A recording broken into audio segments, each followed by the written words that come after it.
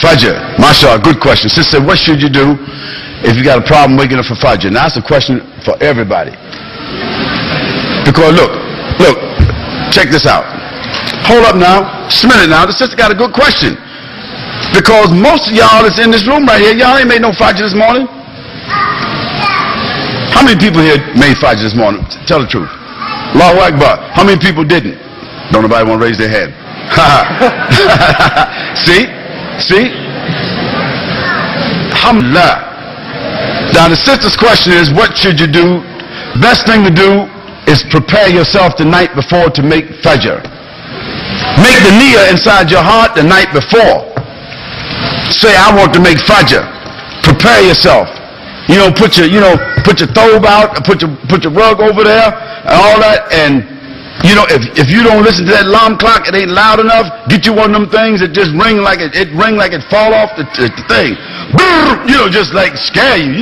They got them alarm clocks just like that. It be so loud when it go off, it just make you like you got a nightmare. You just wake up. What's going on? You need one of them. You need maybe something to go off, just be so loud, and then don't put the alarm clock next to you. Because if you put the alarm clock next to you, what did you do? You hit it. You do like. So put the alarm clock across the room. So when it go up, you got to get up, and you be a real fool to get up and put the alarm clock off and go back to bed. So I say, prepare yourself with good niyyah. Train yourself to make Fajr. Fajr is for soldiers. Fajr is for soldiers. Fajr ain't no easy thing to do now. When you make Fajr on a regular basis, you soldiering. Allah, He loved that. But everybody can't beat that. Everybody can't beat the sheets.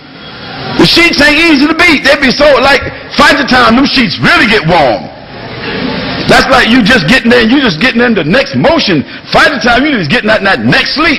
Boom. Shaitan say, the Prophet sallallahu, let me give you the hadith for the brother cut me off. The Prophet sallallahu saying, when one of you goes to sleep, listen to this hadith. The Prophet sallallahu said, hello. The Prophet sallallahu said, when one of you goes to sleep, Shaitan ties 3 knots behind your ear. And while you sleeping, Shaitan, he blows on those knots and tell you that sleep, the night is long. So the Prophet ﷺ said, when one of you goes to sleep, Shaitan ties 3 knots behind your ear. And while you're sleeping, he blow on those knots and tell you, say, sleep, the night is long. You got lots of time to sleep.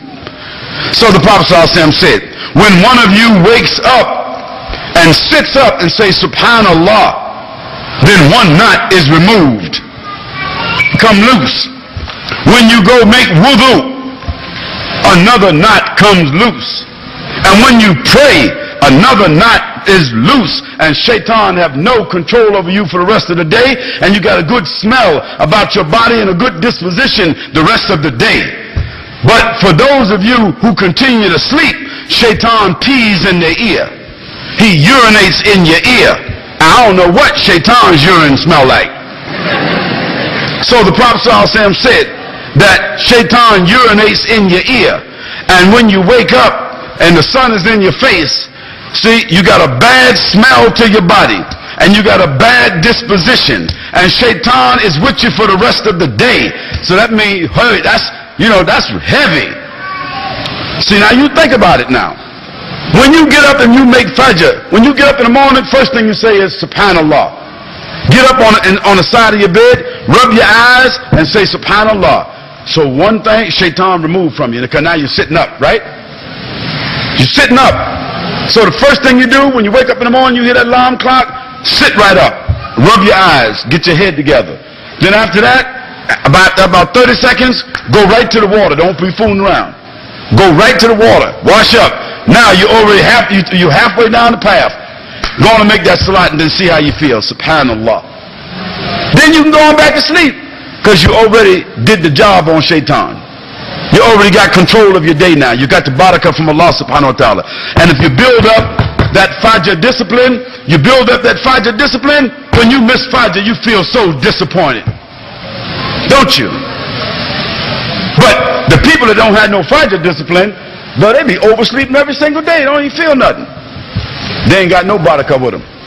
So that's what I suggest for you. Get an alarm clock if you need help. Build up the discipline. Ask Allah. Make dua. Read Quran. Make preparation. Fix your mind to make Fajr. That's just like if you knew you had to go to court, or you knew you had an appointment that next day. You had to get up at 7 o'clock because there was some money involved or your job that's involved. Is you going to miss it? Because you're going to prepare for this, right? Same thing for the Fajr.